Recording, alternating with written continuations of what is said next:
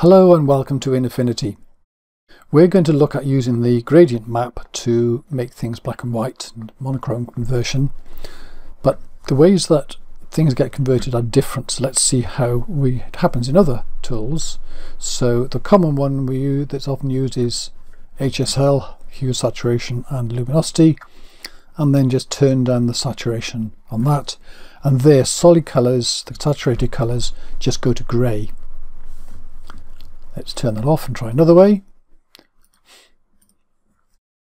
Another way is to use the straight black and white tool, which is very powerful, but the solid colours here start off as white, but we can control them with the sliders in the tool. And a third way is if you go to the channel mixer and change the channel there to grey, and you immediately get different effect here. But what you're getting here is the colours are coming up different shades of grey, and this is because it's using perceived lightness of the colour. So yellow, for example, we see that as being pretty light and pretty bright, whereas blue we see as being darker, and others in between. So it tries to emulate the way we would see it if we saw colours in black and white. Right, so let's see what happens when we use the gradient map. So go to gradient map here. We start off with lots of colours here, and of course it's mapping the colours under here to here. So dark colours are red, light colours, whites are blue, and midtones are green, so you get this strange effect. But we can click and drag things off, or I could have clicked the delete down there. Here's a useful tip when doing this, which is when you go to the colour here, you've got it here. I put it into swatches. Normally you might see the RGB sliders or something else like that, but if you go to swatches, what you get as a default, whatever these are, is on here you've got black, mid-grey and white, and it's useful to have those.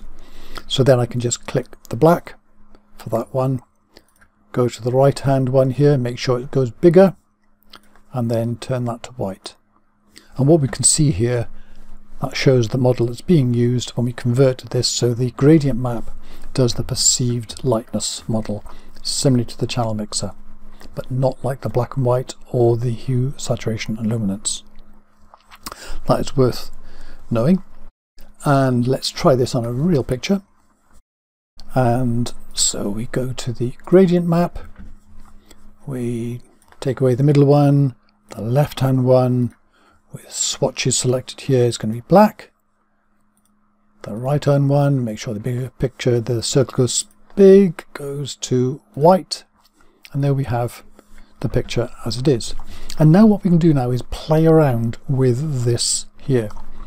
We can click to add a point here and drag it up and down, but do note that when you click on a point here, for example, it doesn't pick up the colour underneath it. It uses a different algorithm, but you can still slide it around.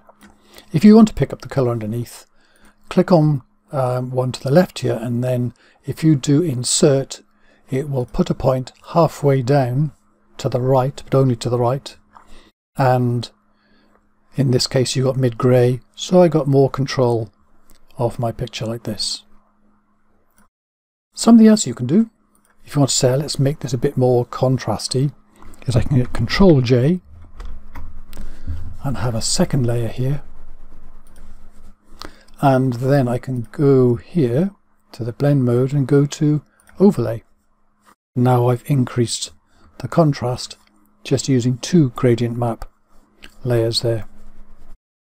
What I can also do with this is to use the opacity and change the amount this top layer has, so I can control this quite easily like this.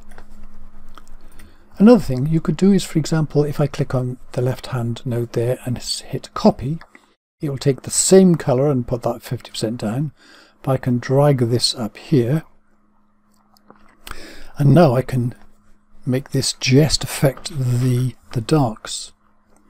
So, but for that I don't want everything else to be affected, so I'm going to change, first of all with this, I'm going to change the blend mode to darken, so that now we've got this effect where we're still getting some other things here, but I want white because white has little effect when I darken it, so make sure that's fully white. Now if I change the opacity, see that now we've only got the darker bits being adjusted, so under the wheel arches. And what we've got is saying that this is the range of tones which are affected, and this is the feathering on the edge of that. There's a lot more we can do with this, but I'm going to do that in another video. So thank you very much for watching.